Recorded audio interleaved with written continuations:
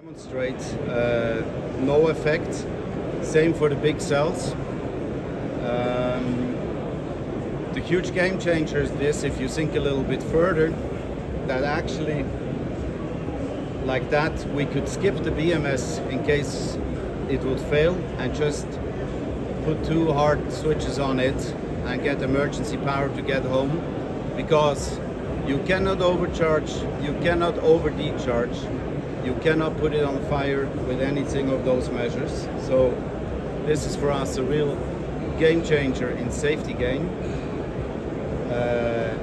They are in fact less pricey than our current NMC batteries, so even in price it's better.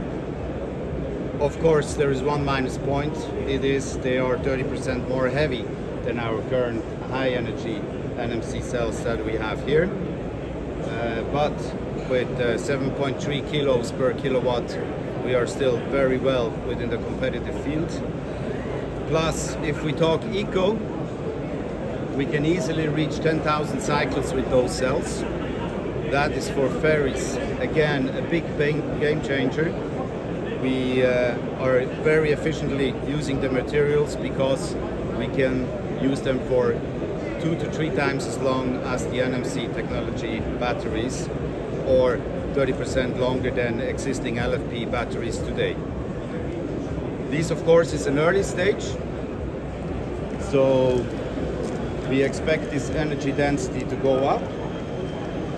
This will take a couple of years to go up slowly in percentage, but it's great that we are able to present this today, and I'm pretty sure you will hear more about this very soon, very fast.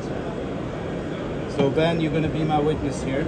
Okay. Do you need glasses, or you can still see that? So I can see it. You can see that. So here we have, what do you read?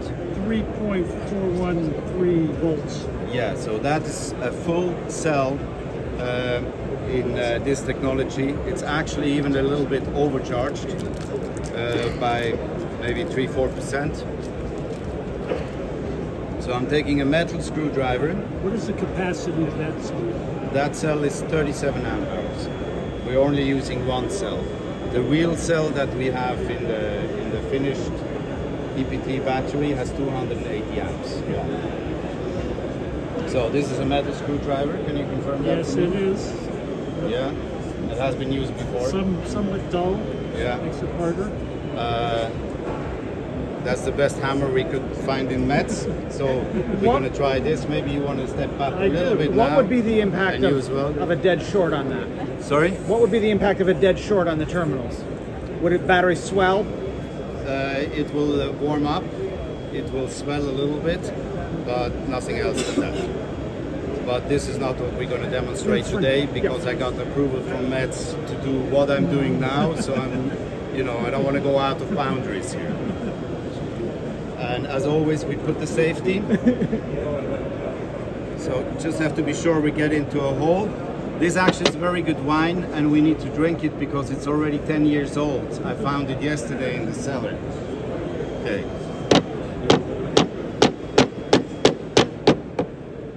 So this is definitely punctured, as you can see. Can you touch this for me? Yeah. Is it getting warm? I do not feel it if it is. Okay. Shall we test the voltage?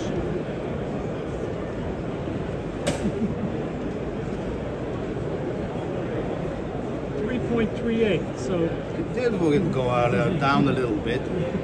The trick here is that this solid state cells, they do not have electrolyte that is liquid, and it's the liquid electrolyte that catches fire normally. So with this cell, still not hot, no fire, no smoke.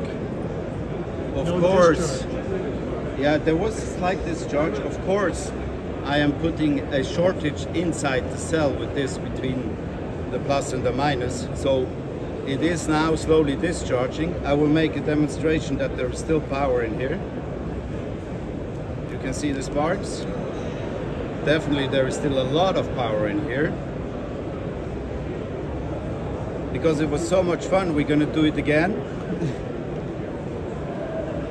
I meant no discharge, nothing came out of the battery. Yeah, no leak, smoke. no fluid. I mean, I'm really bad to this here now. Let's see again if we have heat. No, nothing. Now, ladies and gentlemen, I have been exploding the last couple of years a lot of batteries, a lot of them. This is the most exciting thing I have facing because nothing happens. And that is the big change, really. So that's it for my demonstration. Thank you. You will hear more. That's one more voltage chip. You're still hanging in there at 3.36. Yeah. The battery will be discharged by tomorrow because we did put structural damage, and it will now slowly over time, of course, decharge. Without. But you're not supposed to shoot batteries and think you can still use them afterwards. Yeah.